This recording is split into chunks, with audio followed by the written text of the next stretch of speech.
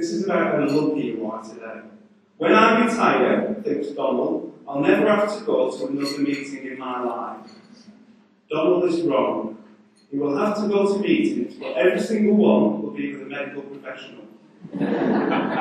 He will look back on meetings about deadlines, targets, and buried treasure with a tear in his eye. So please enjoy it. Right, before I go any further, what is Bolton CBS? We're a charity that exists to support other charities involved to do what they do. I work every day with deeply passionate, enthusiastic, amazing people. We provide a range of services to the 1,561 groups and organisations in this borough that help people change their lives. It's absolutely immense, this asset we've got on our doorstep, and we need to make the most of it. And it can really help you from a leadership perspective when you are looking at inclusion, equality, diversity, or just helping people. But really because Bolton has a diverse population with diverse issues, right? And we need diverse solutions to actually address them. We need to build, celebrate, and champion and nurture our diverse workforce to overcome our borough's diverse challenges. And that's your job. That's what you need to make happen.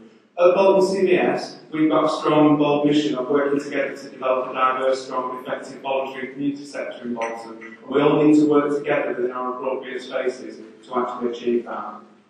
But also, there's many other tools that we can use as a borough, as a place, as a workforce in the NHS to actually improve people's lives. Things that remove barriers to inequality that actually include people in the workforce. So, banning the box around for criminal convictions, things like that. All HR stuff, Carol, you can sort that. And James, and all the rest of the team. But also, making sure that we pay a living wage, things like that. Inclusion in communities is really massively important as a result of that, because charities bring together people who care about a cultural issue so that they can make a positive difference. As I said, you've got 1,561 community groups and organisations in Bolton, and a volunteer force of 36,500 people. You've got a big asset you can use. Whatever it is that you care about, there's a charity out there to address it. It might not always be on your doorstep, but there's certainly a way to connect into it. But a massive priority for all charities is to tackle gaps in equality, to challenge adversity, to listen to people, to give people a voice and to do things differently. So, hate, poverty, hunger, misery, poor environment, declining health, and inequality. This is what your voluntary sector can help you with. So use it.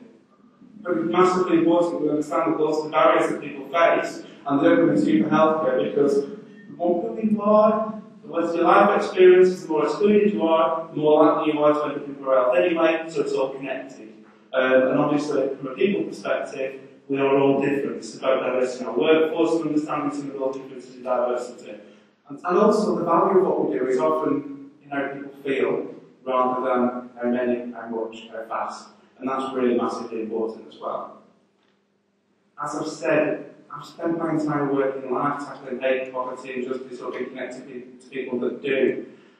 But inclusive leadership critically needs agitators, someone to wind it up, someone to challenge it, someone to say, not for the sake of it, no, just add and caveat that, but actually, people like you, thinkers, doers, pragmatists, it's you, it's your job, and it's your job to bring the intent alive.